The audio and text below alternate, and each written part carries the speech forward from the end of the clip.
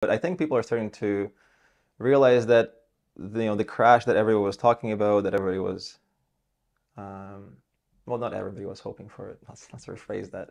A lot of people were hoping for it.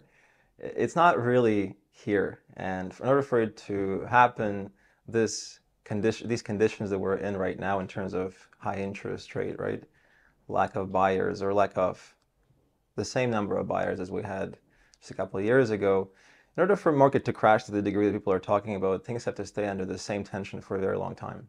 And when I say a very long time, like I'm talking maybe another 18 to 24 months of the same level of interest rates. Let all mortgages renew that have not been renewed yet, and then let's see what actually stands. But I think that what's going to happen really is we'll see probably interest rates remain more or less the same for short-term debt for the next little while.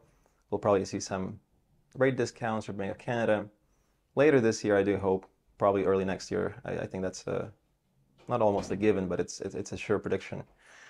And as those things unfold, and as people see a little bit of that light at the end of the tunnel, I think market will stabilize, right, and bounce back into toward the trajectory it was on before the interest rate hike started.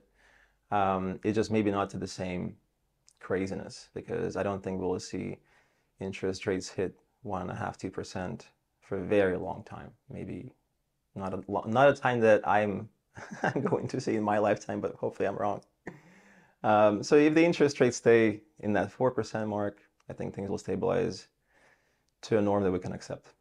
And talk to me about immigration. That's something that Hmm. is a really big deal, which we are not prepared for. In fact, I saw a CBC headline actually just, I think it was last week. It said we had just passed 41 million, where it seemed like 6 months ago